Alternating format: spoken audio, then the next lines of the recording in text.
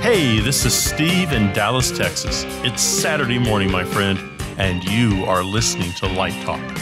Good morning. This is Driscoll in Dallas, Texas. We are discussing Devised Work, your first show, and Jewel Lighting, all on Light Talk. And this is David, coming to you from the beautiful Belmont Shore neighborhood of Long Beach, California. And if you don't already know, you are listening to Light Talk, and we are the Lumen Brothers. That's right. Welcome, everyone, to episode 230. What is this? 233. 233. 233. We're almost, our fifth year is coming to an end. When is that? I can't do the math because you're going to divide by 52. It's going to be, I don't know. I think the actual date is March. Yeah, it's in March. So we're still half a year away. So anyway, it's good that we're 4.5 years through this. We have another, 5.5 to go, and then we all retire. Anyway, today we have our special brother. He's a special brother, Driscoll, Otto, joining us. Hey, Driscoll, how you doing, man? Hey, y'all. I'm good. I'm here in Dallas. I'm working with Steve every Friday and raising two little boys while trying to continue a career designing video and lights. So. How old are your sons now? One of them turned 5 last week, and the other one is 6.5. Did you buy him a pony? I did not. That is the Texas You call gift, yourself a Texan, right? We did get a bounce house for his birthday party. Oh, okay. So he pretended that was a pony. You're not afraid of a tornado coming and flying that bounce house, like taking off into the stratosphere? I mean, I've heard of that happening. We just rented it for the day, so no. Oh, okay. Did you personally bounce in the bounce house? I did, and my back was so sore the next day. I was like jumping around, hitting the walls, and having a good time, and then I realized that at 40-something years old, it hurts when you do that. No. You'll be feeling that for a while. Did you rent a clown? Did you hire a clown? I did not. My father-in-law is kind of a clown. Oh, there you go. It's good to have a clown in the family. That's all I have to say. Well, anyway, it's great to have you back with us, Driscoll. Let's get on with the show. But before we get started, we have Letters to Light Talk Central.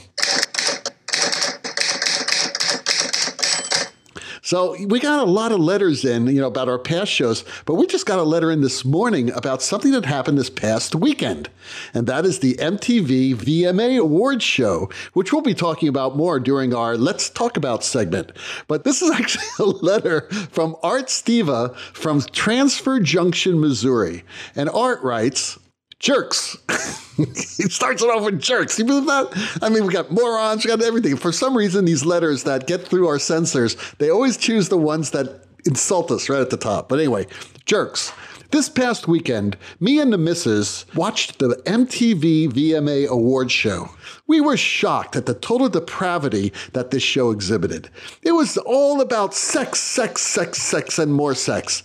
Whenever there was a crowd shot, there were hundreds of blonde women squeezed next to each other so tightly that I could swear they shared sexual organs.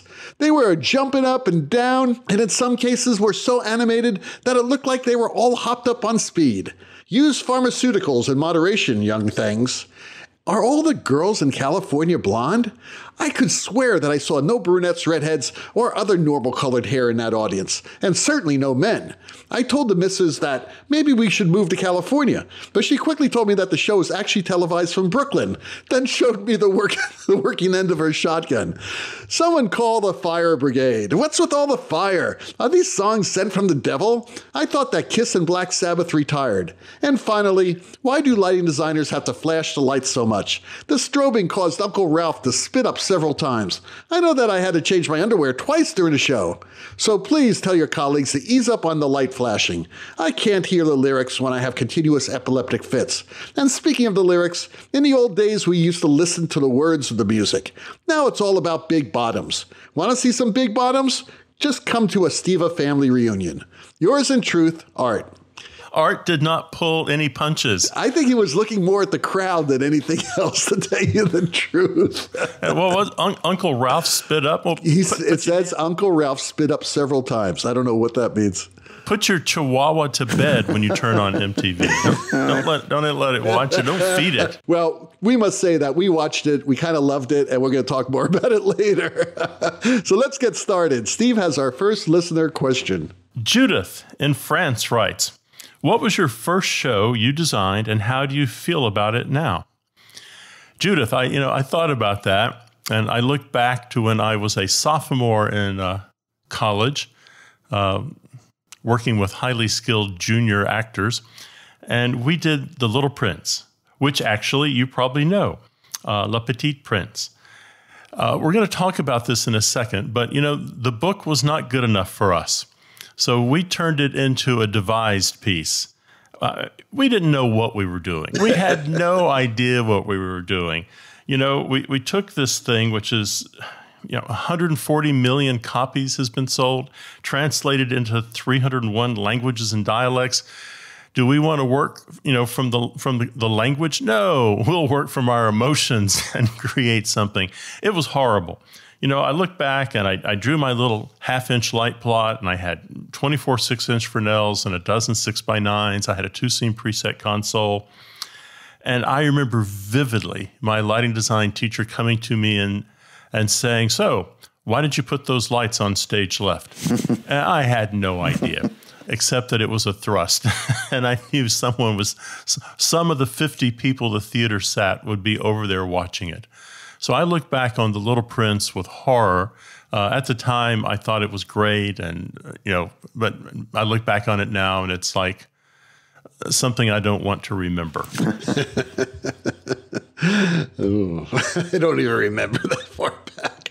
Driscoll, how about you, man? What was your first show? My first show was All My Sons in high school that I designed. We were working on a lot before then, but that was back in the day when I didn't know that you could use more than just a full system at a time, that we had just enough lights to light the people on the stage.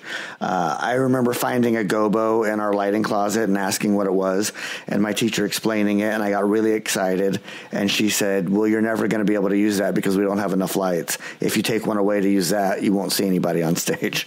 It wasn't true. Ultimately, after, getting a little bit more experienced, I learned how to use our very slim 2-scene preset, but with the lights we had, and have some actual design happening. But that first one, it was rough. It was, the thunderstorm was like just flashing the flash button on the 2-scene preset. Do y'all remember that? Oh, that was preparing you for the storm scene in Count on a Hot Tin Roof. Yes, exactly. Which we did like 2 years later. So all the classics. And did you find a way to use your snowman Scobo in All My Sons? No, I never found a way to use the gobo. I was not allowed to. Do you remember what it was? I think it was clouds. I think it was some sort of cloud or something. That would have been nice. Yeah, it could have been great. But that was before I had truly learned what design was. That was when you're just the lighting guy, Had you committed, or were you thinking this is my career once you turned on that 2-scene preset board? No. That was like, hey, I finally found a cool group of people to hang out with, and I enjoy this lighting thing. It was never this is actually something I could do until I got into my junior or senior year in high school. It was the summer at the University of Texas. They had a summer theater program for high school students that I learned about design from Dr. David Nancaro. I know David Nancaro, or knew him. Yeah. He was amazing. He taught me my first class on design. How about your first projection design? That was for the musical Hair in Montana, in Whitefish, Montana. I was interested in projections, and I had said something to the artistic director, and she said, well, why don't you come light Spelling Bee and do projections for Hair? And I said, awesome. And so I did it. Yeah, that's cool. Yeah. That's a good show. Yeah. Actually, both of those shows are good shows. Actually, all three of those shows are good shows. I mean, All My Sons is maybe my favorite Arthur Miller show. It's so good. And when it's only 40 minutes long, it's even better. Yeah. 40 minutes? How the hell do you do that? It's like the Disney production. That's how in Texas they have all these one-act play contests. And so there was like the 40-minute version of All My Sons. It really moves. Lots of drama in 40 minutes. Oh, God. It's intense the way it is. I can't imagine squeezing all that in. So anyway, my first show, I was also a sophomore in college, and it was for William Saroyan's The Time of Your Life, where I not only lit it, I also composed it, and I also acted in it. Oh, wow. And it was insane. Yeah. It was totally insane. Gene Wright was the director, and who was a dear friend of mine before he passed on. And John Haupt was the set designer. A lot of people know who John is on the show. He was, one of the chief designers at Disney for many, many years. But anyway, I don't remember anything about the lighting except that it was very moody. But I do remember the music, and I probably wrote the best song I ever wrote in my entire life on that show, which is a shame when your high point hits at 18. So that's the only thing I remember. Well, I mean, you have something similar now with Mozart. Who? What? Yeah, Mozart. That's what you and Mozart have in common. I don't think I have anything in common with Mozart. What do we have in common? That we hit our high point at 18? Oh, I think so. I think so. Anyway, enough of that. Let's go on to our next question. Zach from Maryland asks, now that my travel budget is decimated, how do I get all the experiences that I was getting out of trade shows without actually going to trade shows? That's a good question, Zach from Maryland. Well, you were talking about one of the manufacturers and the cost of booths at trade shows, and how like getting them out to universities and such could be better money spent than in the actual like conventions, right? Something I know nothing about, so I'm perfectly willing to talk about it. I think if you're a salesman, probably what you're trying to get to are lots and lots of university students, because eventually those university students are going to turn into clients and people who specify your work. And I think the trade shows, I think they're pretty good for professionals who are coming in for a day and taking a look at something, then maybe following up with a trip to a manufacturer somewhere. But I think, somewhere there's going to come a reckoning here. Money's going to get tighter. How do you reach all of these people who can't? If you think about it, can I really go to SETC, then USITT, then go to LDI? How many trade shows can I go to in a year? And, which ones do I cycle and go to every other year? So I think Zach brings up a good point. Universities are cutting back their travel budgets. It's becoming more and more difficult to get on the road. People are worried about their health a little bit. I think what happens is that we underestimate the kind of determination that an ETC or a Strand or a Clay Packey or a Martin or an Elation has to come and visit you. Mm-hmm. If you look at these guys, some of these guys do their own little mini tours around the country. Elation was just out doing this. Martin has done it. They're very clear about the markets they go to. They seem to, in one year, go to the major cities, and the second year they go to the secondary cities. So I think if you're out in Whitefish, Montana, you might have to get in the car and drive over to Helena, or you might have to drive to a city to see them. But I think you need to contact people and say, what can we do? A lot of manufacturers have budgets to send equipment to you. They're not going to send you a dozen moving lights, but they might send you one for you to mess around with for a couple weeks in class and get to know what it's going to do. I know that, they have loaner consoles. This isn't their first rodeo.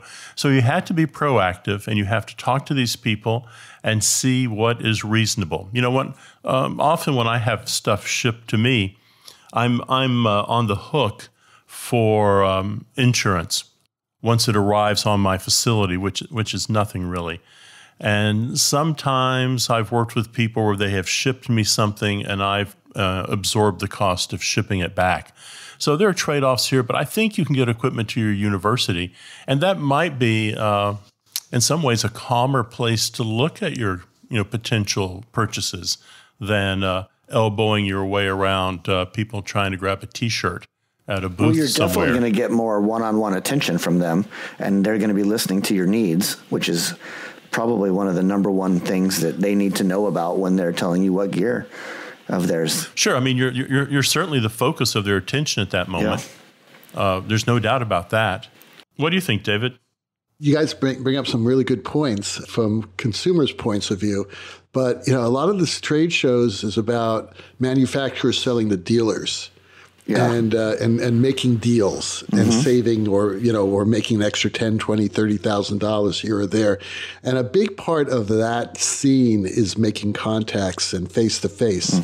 And a lot of times you don't have, especially if you're a smaller company or if you're a smaller dealer and you're trying to make an impact, those types of events are very important for that. It's just a part of the deal making thing. And I don't know if doing it from home on Zoom is the answer for that type of purpose. It's interesting because NAMM has just announced that they are postponing their big show that's normally in January here in Anaheim till June. Oh, wow. Which means that the summer NAMM in Nashville is not going to happen. Yeah. But it's going to be here in Anaheim. But, now the NAMM show is totally different because I decided, last time I was at NAMM was 2 years ago. It was the last time they had it. And I decided I'm never going back. Because it is ridiculous. It's just too crowded. It's too noisy. And you go to listen to equipment or listen to musical instruments, and you can't hear them because it's too noisy. So I don't know what people are doing. Yes, you get your hands on them, but what are you going to do? You're much better. Now, a situation like NAMM actually would work online much better because then you could really listen to the instrument, right? But let's take USITT or LDI or something like that. You're looking at lights. And I don't know about you all, but I don't trust these things we see from the manufacturers, these videos, right? Where they're saying, okay, this is what the light does. Yeah, it's kind of cool, but we're in 2D. We don't know really how bright it is. They can futz with the camera. It could look brighter than it really is. And, that is something you really need to see in person, which is why in LA here, I'm fortunate I have manufacturers everywhere. And I can just go down and they can give me a demo live of their new lights. Not everyone can do that. I know that. And that's where the internet comes in handy. But I kind of agree with Steve and Driscoll that you've got to be proactive and you got to go out there. And if there's something you don't see, and if you can't make it to LDI and you can't make it these other places, and if you live in the middle of nowhere, then you need to see it online. Yeah. Well, a lot of these conventions, as you say, is about networking. Yes. Yeah. Meeting people, shaking their hands, going to classes, getting some stuff that you can't get anyplace else. Yeah, the classes are great. Yeah. I mean, I've taken several projections classes there over the years, and that's where I first met Zach, as a matter of fact. It was at one of these projection video classes there, and it was great. It was a really, and I got to meet Bob. I didn't know Bob. This is how I networked. I'm an established designer, but I had never met these cats. So it was great to be able to actually meet them, one-on-one.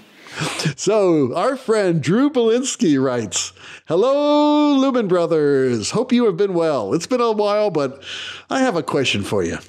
Beginning this October, I will start working on designing lights for a devised play. This is my first time ever working on a devised project. What differences from the usual scripted play should I expect, and how should I adjust my preparation processes to make sure I contribute well and make the production a success?" Well, you're talking about my type of theater here. I mean, really, I love devised theater because devised theater, you got to understand something. When you're working on a devised play, you are one of the writers of the play. Everybody in the company is writing the play. Right? Now, obviously, if you have a director, which you usually should have, they're going to be the ones with the final say on what lines go in and out or what the show's about.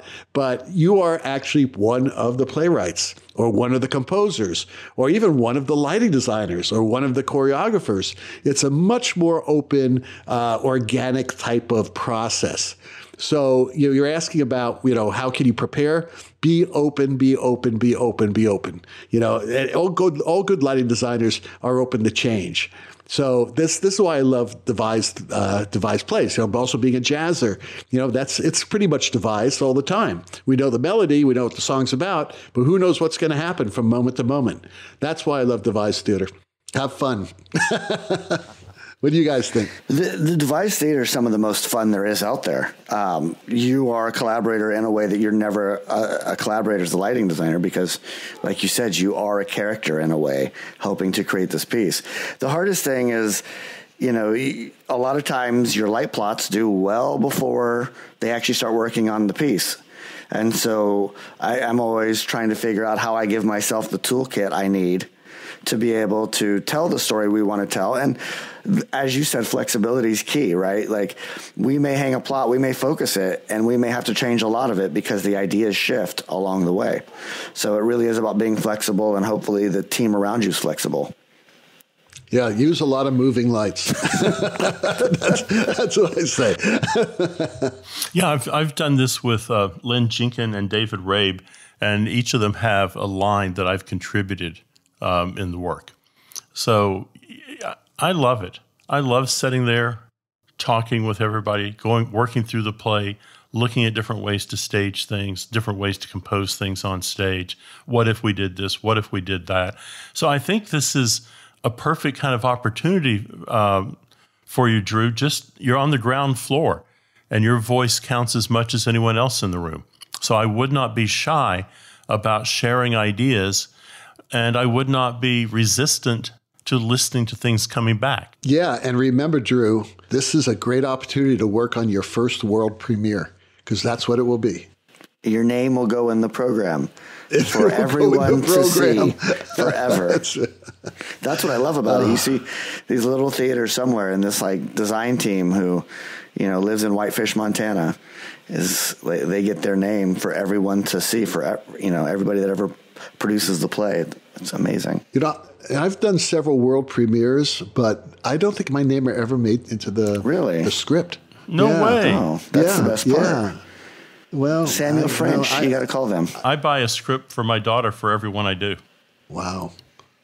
I guess, you know, people are going to forget my name. I'm not immortalized. I got to do something to become immortalized. Well, there is that statue that we're building for you out on the beach, but... On the beach? In Dallas? You don't want to be immortalized with your middle name.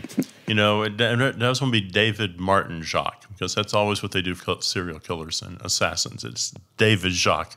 I'm going to go by my stage name, which is Jacques Martan. Oh, I like that. Right. Yes, that's my name. Okay. All right. You are listening to Light Talk, and today's episode is sponsored by... From across the mighty Pacific, it's Pet Sweat of Japan. That's right, coming to you from the far east. Or if you're in Australia, the near north, it's Pet Sweat of Japan. And today we offer 3 new, easy-to-make Halloween treats for the busy stagehand. Are you tired of just bringing a bag of candy to the annual Halloween party? Well, nothing says Halloween like hard-boiled eggs, pizza sauce, processed cheese, toast, and chocolate. That's right, hard-boiled eggs. Holding the egg in your hand, slice the egg lengthwise, top to bottom. Now prepare your grave site of trimmed toast, garnish with pizza sauce and cheese in a can. Place the egg yolk down and apply melted chocolate to create eyes, nose, and a stitched mouth. Better prepare a lot. Once word gets out, you will become local one for trick-or-treat night. But wait, why not serve a few jack-o'-lantern rice balls? Start by boiling your rice with a touch of ketchup and cinema to give it a pumpkin orange glow. Form into a ball, cut eyes, nose, and mouth from seaweed and apply. And finally, Koi Delight. Did you just hand out a fish to a kid? Don't worry, this sweet treat is a Halloween favorite. First, take your tiny koi, gut and debone the little guy. Choose your own favorite filling. I like sweetened pureed squid. And now through Thanksgiving, look for our pumpkin spice cow piss. Nothing says autumn like a warm, steamy mug of cow piss. Pet Sweat of Japan. Always something good in the kitchen for the hungry stagehand. And now back to Light Talk. unless you need to take a minute and vomit. No, that'd be great, man. That'd be great. Speaking of vomit, this past weekend, I went to annually I go at Catalina. There's something called Catalina Wine Mixer. The Catalina Wine Mixer, right? It's from that movie called The Step Brothers with Will Ferrell and whatever is that guy's name. He was a great actor, by the way. It was fantastic in whatever, that's Chicago. Anyway, all that being said, you take a boat to Catalina. It's this really cool boat. It takes like an hour and 10 minutes, which is fine. But we took the boat coming back from Catalina, which was like at 10:30 at night, and everybody was drunk on the boat. So you can just imagine what that boat was. There were 200 passengers on this boat. It was a whole mess, man. I tell you, I felt real sorry for the people who work on that boat. But, what are you going to do? So brought to you by the Catalina Wine Mixer. And to all of our high school students listening to this, ask mom and dad for tickets now. Yes. Next year's Catalina Wine Mixer. I highly recommend it. We're not sure what that has to do with lighting, but it's a lot of fun. Well, the sound of those rabid ducks means that once again it's time for Let's Talk About. And today's Let's Talk About is all about, hey, guess what? It's the MTV VMA Awards Show. Yay! Yay! I'm telling you. Okay, so I'm at home, right, on past Sunday night, and I get a call, and it's Lori. And Lori tells me, turn on the TV. I can't believe what Justin Bieber's wearing. And I'm saying, what? So I turn on the TV, and there's the MTV VMA Awards Show. And Justin Bieber is wearing these pants. So first of all, they're big, baggy jeans that are down by his knees, okay? And he's wearing a black hoodie with the hood up and a sports jacket over it. Now, I don't know where he got this, but... he went classic. He went classic. Classic. Retro. What's retro? There's nothing retro. This was just, it was like, whose closet did he get this out of? So anyway, I'm watching it because I'm saying, oh, this is an award show. Somebody I know probably lit it. So I'm watching it. And then I see this act named Chloe. And I'm like, wow, this is a lot of strobe lights. Actually, it was just basically fixtures that are randomly strobing on her. And I'm saying, wow, okay. And I'm getting tired of this. But I'm starting to listen to the lyrics. I'm getting a little scared. Now, understand, right now I'm under medication. So I'm thinking, am I hallucinating this? Because this is really weird and scary. So I called Lori up and I said, Lori, are you seeing what I'm... She goes, yes, this is really scary. So then I watched the rest of the show. It was fantastic. What do you guys think? That's all I'm going to say. Chloe. I'm here for you, darling. Oh, man. Viva Las Vegas, baby. Vegas Cirque. Viva Opera. What an opening. Man, that was just, that got your attention. Yes, it got my attention. and then it was great lighting for music and dance. It's a study in green. And that floor work, the lighting designer did not walk over the projections. Nope. Chloe, I'm going to have that whole video tattooed on my back. It was fantastic. Oh. And just in case you didn't notice, the projection designer had Booty So Big projected behind her. Just in case you didn't know what the song was about. It was tasteful. I think it was in Helvetia. The pieces I saw were nice. I think they did a good job. It felt like the Video Music Awards. It felt right. Yeah. It had a good energy. I liked the architectural stuff. And I think the floor projections were out of this world at times, and they went away. That is the most powerful part of it. Sometimes they went away, and then when they came back, it actually was special.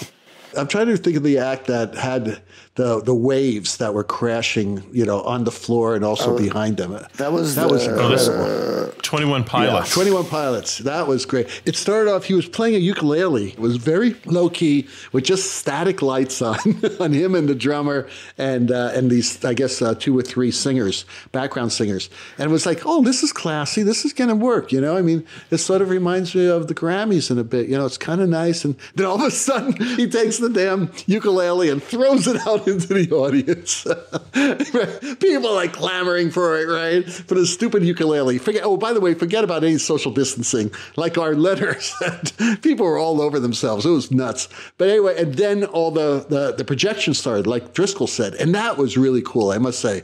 But there was nothing but all this smoke and this fire, and this water, and I don't know. It just got very, very busy for me. But hey, that's what it is. It is busy. The music is busy. So the designers definitely supported the music, which is why I loved it. Hello? Yes. No, we're listening. We're listening. You were just going and going.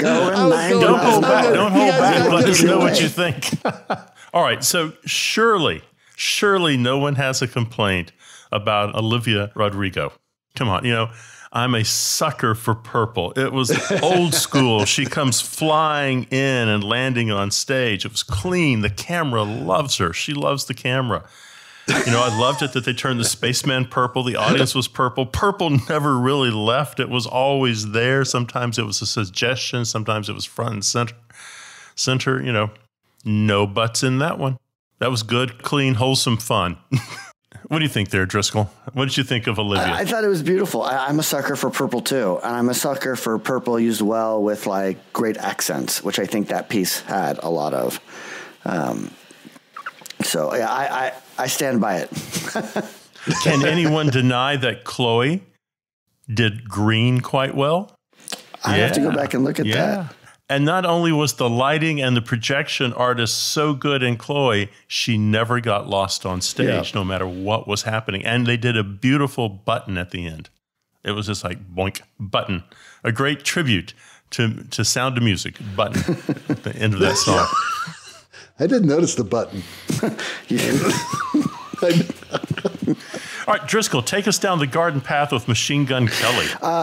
It was pretty intense. I love that like laying on the floor kind of feel, like that big opening of it, and then the red dancers. Yeah, and then it just got like, that was the one that I felt was really beautiful, and then got a little flash and trashy for my taste. And just like so many strobes started happening, and that's where I sort of like, I'm into strobes, but I'm into like very curated strobing, and I feel like Machine Gun Kelly went a little crazy with the strobing. Well, how do you feel about his kick drum? Let me go back. Was it big enough? It was like 18 feet tall or something. I may have missed that. It was giant. Stage right. It was a giant kick. Yeah. I thought I was hallucinating that, but I guess it really was there. I was afraid to say something.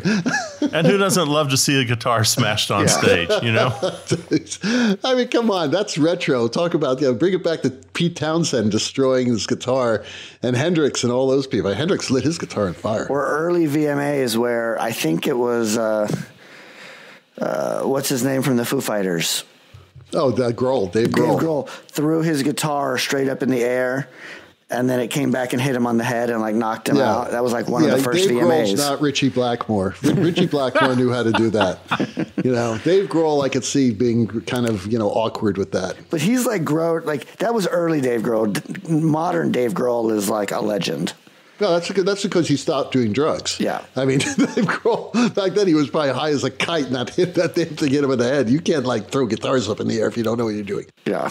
Yeah, you can keep your fancy opera and your dance. I want to see some guy smash a guitar on his head. I've seen it. It's not a pretty sight. I'm sorry. I'm going to go back. What year was that? I got to check that out. But anyway. It was like 91. Speaking of Dave Grohl, I'm telling you, the Foo Fighters were great, but they played like old songs. I just like, what the hell's going on here? I love hearing them play the stuff I know. I'm at that age where there's a lot of stuff that's happened in between that I don't know. And so I'm just like, oh, that's cool. But I really like hearing the anthems that I'm like ready to rock out to. The Foo Fighters are always great. Yeah. Just give it up for the Foo Fighters. Yeah, I like the Foo Fighters. I thought the lighting, remember a lighting show? I thought the lighting was fabulous in that show because that was the first performer that did not have some sort of ridiculous amount of strobe lighting on them. There was some strobe, but it was done tastefully. And the floor didn't light up until another section in the show. They had to have the floor back because that floor, whenever it's not lit and they had a higher camera angle, it kind of looked like a dead dark gray. Yeah. It was not a pretty floor when it was a high angle. Yeah, I don't know. I mean, I'd have to go back and look at it again. But, soon we'll see all the specs come out on one of the trade magazines so we can actually, look at it all. I loved that the light wall they had. It was just like old school, rock and roll tour. It was amazing. Yeah, it was a good light wall. It really was. You thought you knew what that rig was going to do. You thought, okay, it's going to be the wall. They're going to do the wall all night. Then they segue to the lasers. Then they segue to the projection. The lighting designer just, that lighting rig bent and bended and broke and rose. And it was fantastic, everything that he or she got out of it. Okay, so for the Foo Fighters, Kirsten Hovland did the video, and that was really terrific. She works with a company called Electronic Countermeasures. What an amazing, amazing artist she is. And by the way, she will be on our show in 2 weeks. Boy, that's a timely interview. The lighting designer for the Foo Fighters was Tom Sutherland. We're trying to find out who did the overall production design, but I believe it was Trevor Burke did the creative and screens. But boy, for everyone, what a great show that was. Yeah, it was really over the top, but hey, that's what the music is, over the top. But beautiful work, especially the floor, especially the projections. There was even some alternative reality in it, which was really weird too. So good work, everyone. Beautiful show. So Steve has our last question. It's Tony in North Carolina, and Tony writes, I keep hearing about jewel lighting. What is that? Okay, Tony. There are kind of two ways that people might approach lighting a show. There is that Stanley McCandless method, which is up and out at 45 to give you kind of, as much sculpting as you can with a minimum number of lights. There's something from behind to add depth to that. And then there was his arch nemesis, Howard Bay, who was a scenery, lighting, and costume designer. And Howard Bay, as were most of the Broadway designers, using what Howard Bay called jewel lighting. Jewel lighting is you put a number of lights around a performer. Think about this maybe a dance concert. You might have a couple lights in the front of house. You might have a couple in the box positions. You might have a high pipe end. You might have a couple from behind. You've got a boom with 2 or 3 lights. So you have maybe a dozen or so lights, all focused on the performer. Think of the facets of a jewel. And this light coming in helps give you the maximum flexibility in how you can present that performer on stage. So I think, if you go back to old Stanley McCandless here, nothing wrong with him, but he was working in a different world. He understood what jewel lighting was. He was experimenting with a minimum number of lights and how could I produce a really great look on stage.